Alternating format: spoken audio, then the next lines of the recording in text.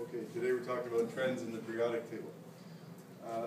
The great usefulness of the periodic table lies in being able to predict various trends in the chemical properties of the elements. So the position of the elements in the periodic table provides an important clue about its chemical and physical properties. And to give you an example, I wrote down the melting points and the boiling points of the alkaline metals. I chose lithium, sodium, potassium, rubidium, and cesium, and you'll see that as the atomic number of the metal increases, as the metal gets bigger, its boiling point decreases. I recorded it in Kelvin. So lithium has a boiling point of 1,600, and cesium was way down here at 944. Likewise, with the melting points, the smallest metal, lithium, has 454 Kelvin as a melting point, whereas cesium melts at room temperature, 301 Kelvin. There are four properties in the periodic table, or trends, that we should be aware of because they possess the important predictive power for the chemical reactivity of the elements. They are ionization energies, electron affinity, atomic radius, and electronegativity. If you know a little bit about these properties of the element, you could make pretty good predictions about the reactivity of the element under certain conditions.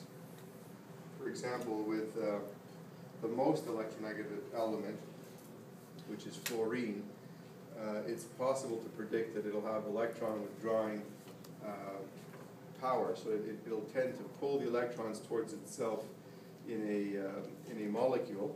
And if we look at the second word, we'll see the different definitions of what those things mean. First one is the ionization energy, and it is the energy input required to remove a valence electron from a mole of gaseous atoms. So if you have a mole of gaseous lithium, the amount of energy input required to turn it into lithium ions, a mole of lithium ions, is 520 kilojoules per mole. By the way, the conventions for this are that if you have a positive sign in front of it, it means you've had to pump energy into it. It's an endothermic reaction. On the other hand, if something has a negative sign in front of it, it means that it's an exothermic reaction, meaning it's giving off energy. Unfortunately, engineering students tend to have opposite sign conventions, so that can lead to some confusion. So if you do have any questions about thermochemistry, don't ask an engineering student because they're going to have the opposite conventions. It's going to be confusing. At any rate, the trend in ionization energies generally increases from left to right and from bottom to top. So the biggest elements, the biggest metals, first of all, metals tend to lose electrons. They're the ones that require the least energy expenditure to ionize. They give up electrons easily. But in addition to that, the bigger the metal, the more easily it loses one of its valence electrons because its grip on that last shell of electrons on the outside of the atom tends to be weaker compared to the smaller atom. So ionization energies tend to increase as the atom gets smaller and also as it tends more to becoming a non-metal. So the fluorine will be very hard to ionize. It's hard to remove an electron from fluorine because fluorine hangs on to its electrons. On the other hand, francium, which is at the bottom left of the periodic table, you'd be able to predict, would very easily lose an electron. The next property we want to look at is electron affinity. And that, by definition, is the energy input required to add an electron to a mole of gaseous atoms. In the case of fluorine gas, a mole of fluorine gas, if you were to add an electron to it, you'd get fluoride ions, but you'll see that it's got a negative electron affinity, meaning that it would actually release energy to get ionized fluorine gas, because fluorine, in fact, is a nonmetal and acquires a noble gas configuration by gaining one electron. So there is an energy release that associated with that. If, on the other hand, you try to take an electron away from lithium, if you try to add an electron to lithium, you have to put a lot of energy into it because lithium atoms are metals. They don't like to take on extra electrons. They actually like to lose the electrons. The next property we're going to look at is atomic radius. Now, atomic radii tend to decrease as you go from left to right. I'll put back the periodic table so you can see exactly what I'm talking about.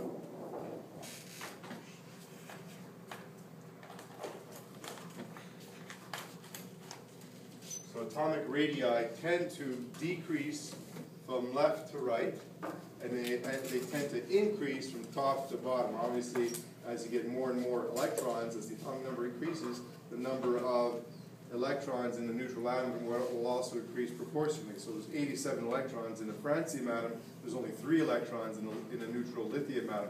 So those atoms tend to get bigger as you go down, but they tend to get smaller, paradoxically, as you go from left to right. And the nonmetals tend to be the smallest atoms in the periodic table. The fourth property, perhaps the most important one, is electronegativity. It's a measure of an atom's attraction for electrons within a covalent bond. Electronegativity increases from bottom to top and from left to right. So the most electronegative element is fluorine. And one good mnemonic you can use is for our newbies clobbered British cavalry here. May not be very appealing to our British friends, but it's not meant to be offensive. You could also memorize it this way: Fontholberg-Huff metals. It's just a mnemonic that lists the most electronegative elements to the least electronegative elements. Electronegativity is one of those concepts that has a very powerful predictive power. It helps you understand organic chemistry. It helps you to understand the strange behavior of water. Although you might not think that water has strange behavior, it in fact does, because if you think about it, water is made of 2 elements that boil at sub-zero temperatures. Hydrogen boils at minus 260. Oxygen boils at minus 186 degrees Celsius. So how is it that water, which is composed of these 2 elements, hydrogen and oxygen, boils at a temperature of plus 100? What is it about the combination of these 2 elements that gives them the property of having a much higher boiling point and melting point than you would think?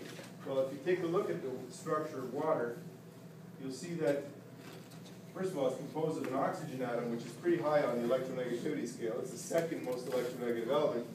And then there's hydrogen, which is much lower on the electronegativity scale compared to oxygen.